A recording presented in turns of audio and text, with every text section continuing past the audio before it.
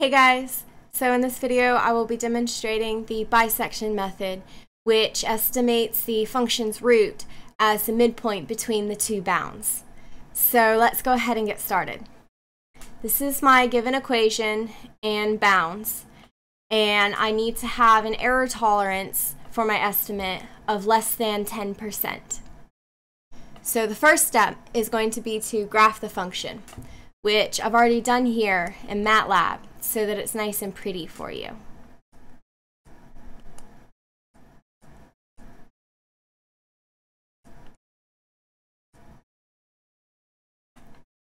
The next step is to perform our first iteration, and I'm actually going to continue this on the next page.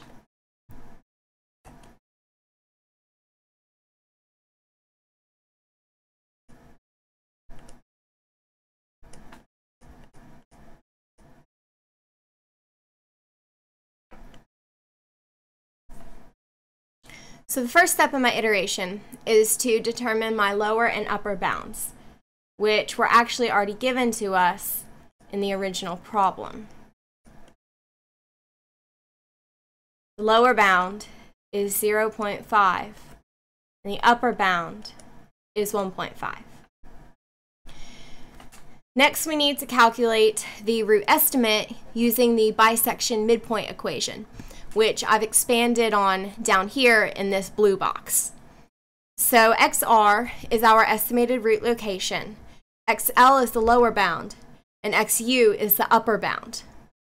And in this case, we've already defined the pieces to this equation. So we can just plug them in, and we will get our root estimate.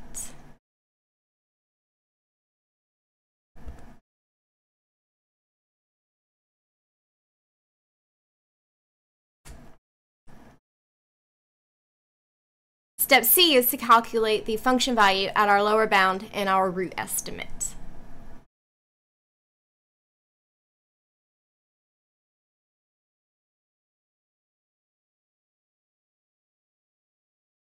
So after substituting these values into our function, I get negative 4.5 and 1. Step D is to multiply these two terms together.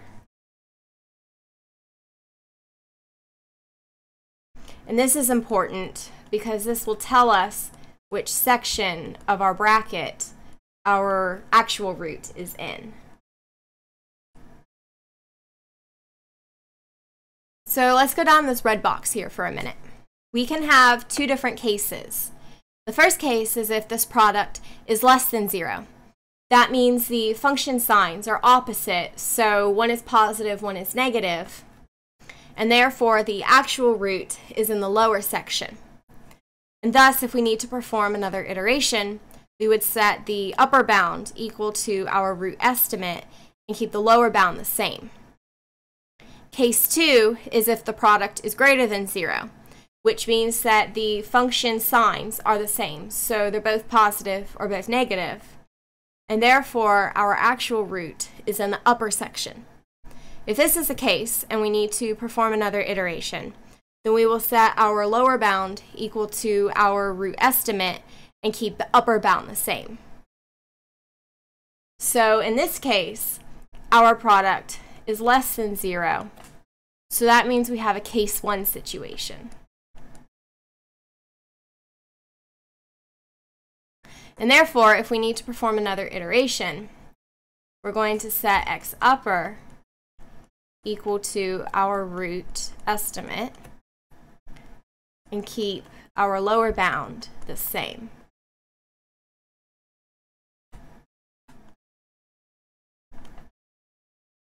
The last step in our iteration is to determine if we need to perform another iteration. And we'll determine that by looking at the error.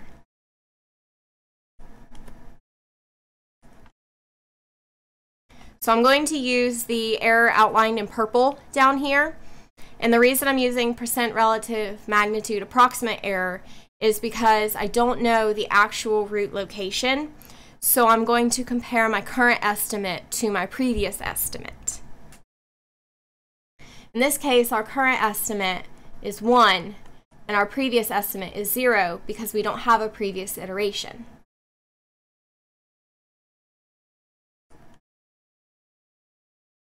And this will give us a 100% error, which oddly enough should make sense because this is our first iteration. So this tells us that we need to perform a second iteration. But before we do that, I'm going to go back to my graph and I'm going to give you a visual representation of what we just did.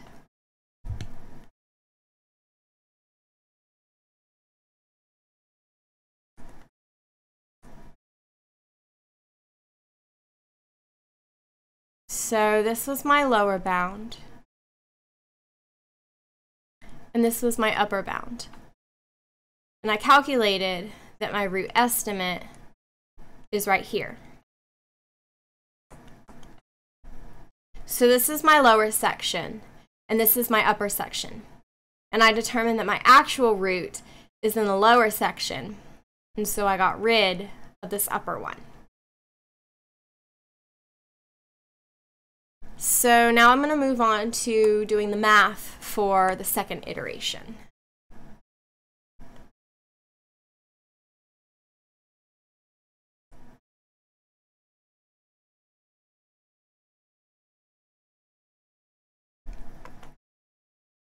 So the first thing I'm going to do is determine my lower and upper bounds.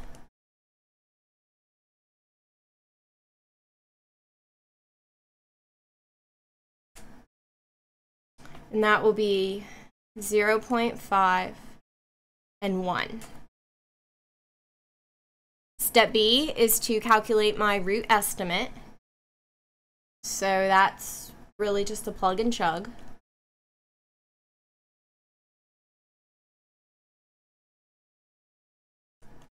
And that gives me 0.75.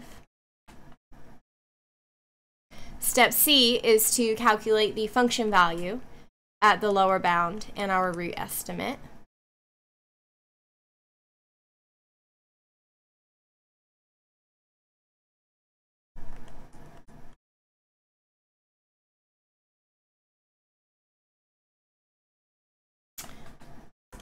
I did these backwards. I want to change that real quick, just so I can stay consistent.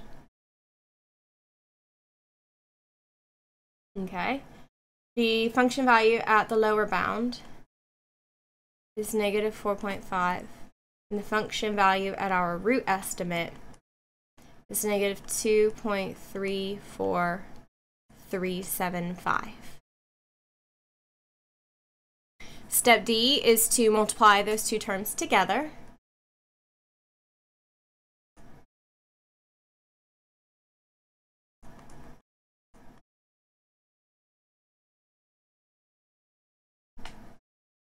And that will give me 10.54689. And so this product is greater than 0. So hopping back to our previous slide, that means that we have a case 2 situation right here. So therefore the function signs are the same. In this case they're both negative, and our actual root is in the upper section.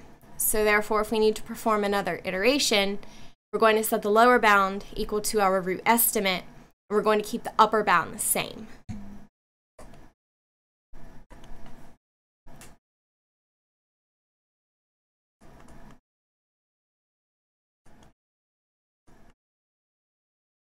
So our lower bound will become 0.75, and our upper bound is still going to be 1. Last thing we need to do for our second iteration is again calculate the error.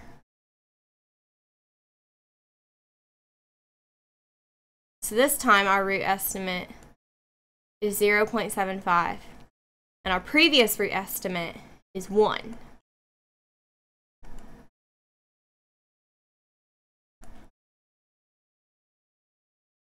And this gives us an error of 33.3%.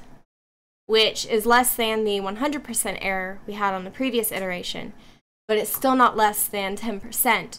So therefore, we will need to perform a third iteration. Before I do that, though, I'm going to graph my second iteration.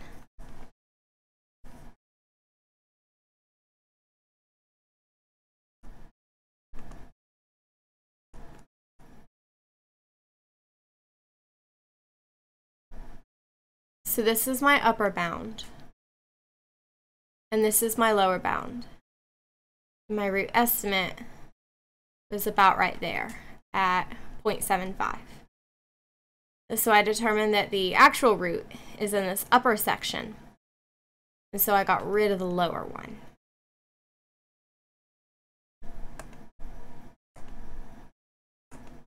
So moving on to our third iteration.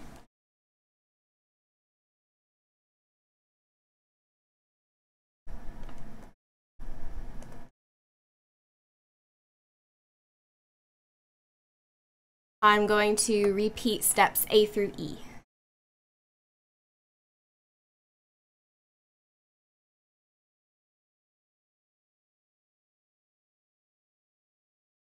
So my lower bound is 0.75, and my upper bound is 1. And I'm going to substitute these values into my equation and calculate my estimate for the root, which is 0.875. The next thing I'm going to do is calculate the function value at the lower bound and the root estimate.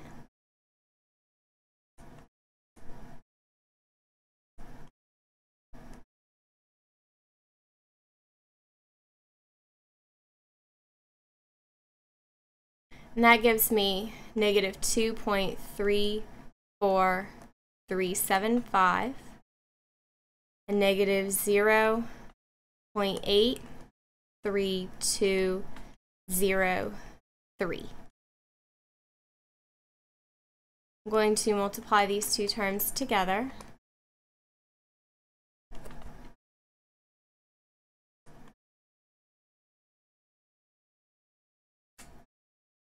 And that's going to give me 1.95007. And this product is greater than 0. So that means we have the same function sign. In this case, they're both negative, and the root is in the upper section of our bounds. So if we need to perform another iteration, we're going to set the lower bound equal to our most recent root estimate, which is 0.875, and our upper bound will stay the same.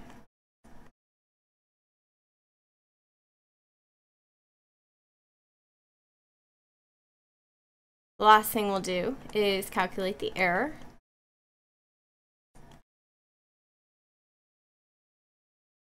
In this case, our most recent estimate is 0.875, and our previous estimate is 0.75.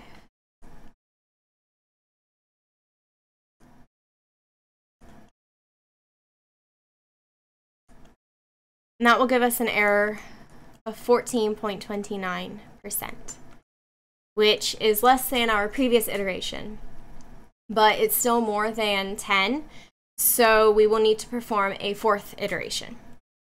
Before we do that, though, I am going to graph my third iteration.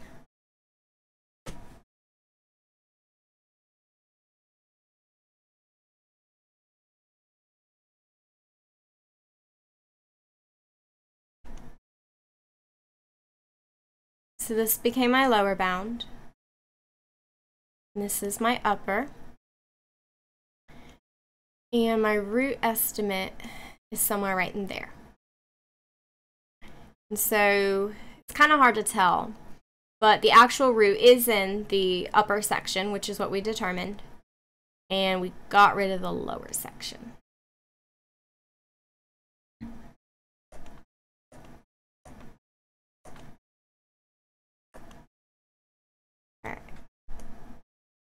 step 5 is to perform iteration 4.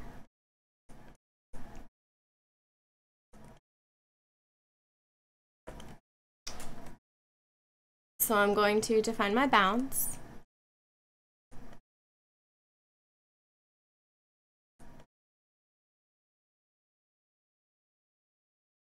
And this will be 0.875 and 1. Next, I'm going to calculate my root estimate.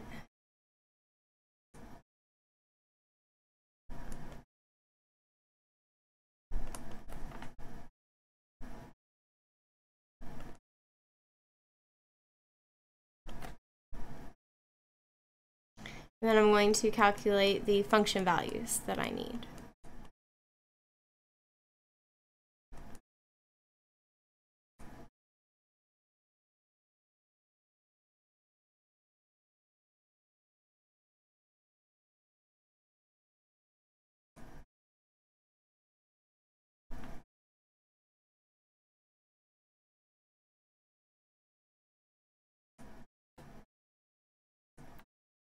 I'm going to multiply these values together.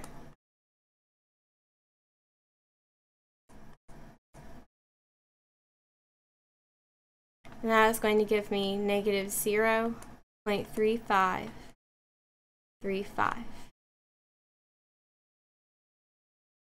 And this product is less than 0. So that means that we have opposite function signs, and that our actual root is in the lower section. And therefore, if we need to perform a 5th iteration, we're going to set our upper bound equal to our root estimate,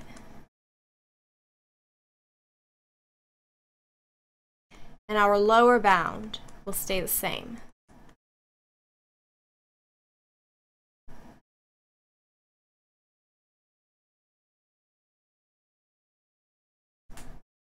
The last thing we need to do is calculate our error.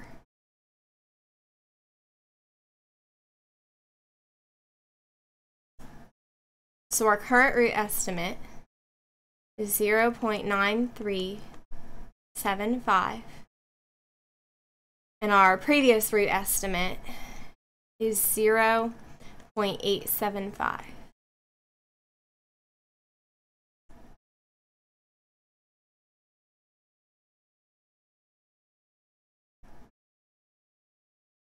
And that will give us an error of 6.7%, which is awesome because this is less than the 10% error that we were restricted by in the problem.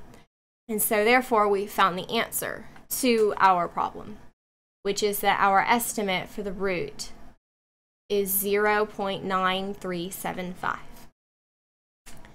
So technically we're done. The last thing I want to do is graph our 4th iteration, just for consistency.